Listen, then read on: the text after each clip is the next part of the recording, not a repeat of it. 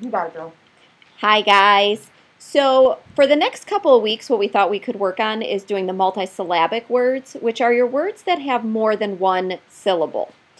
And sometimes when kids are reading, those words scare them, or the kids just think, I can't do it, so they stop.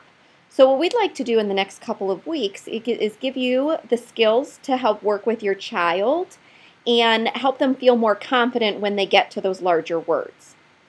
So in today's lesson, what we're going to do is I am going to give you two words that when you put together is going to make one big word.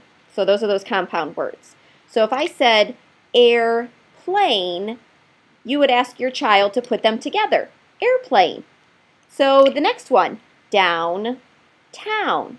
You'd say, can you put those together? And they'd put them together and say downtown. So what about if I said caveman? Did your child put them together and say caveman? Hopefully. Let's try another one. What about spotlight? Put them together, it makes spotlight. Good. What about playroom? Put them together, makes playroom. And if you notice, I do have these two different color blocks to kind of represent the two different color or the two words that we are using. So if I said wheelchair, put them together, wheelchair. You can use anything if your child needs that visual to bring it together. It does kind of help in seeing that they're separate, but when they come together, it makes one. So what about farmhouse? Put it together, farmhouse. Great job. What if I tried it a little bit different and I gave you the whole word and you have to break it apart? You're asking your child, I'm giving you the whole one, can you break it apart?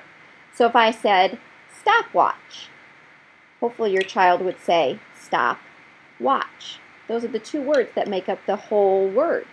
What about flashlight? Can you try it? That's right, flashlight. What about ponytail? What two words make up ponytail? Ponytail.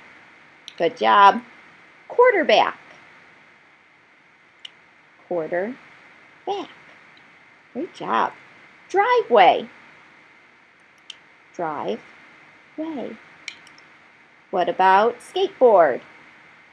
Skateboard. Strawberry.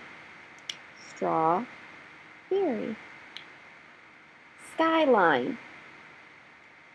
Skyline. Great job.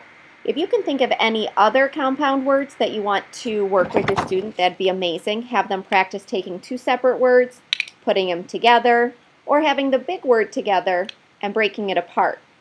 It's a skill that you just keep working on to get them feeling comfortable that those big long words, they don't have to be frightened of them.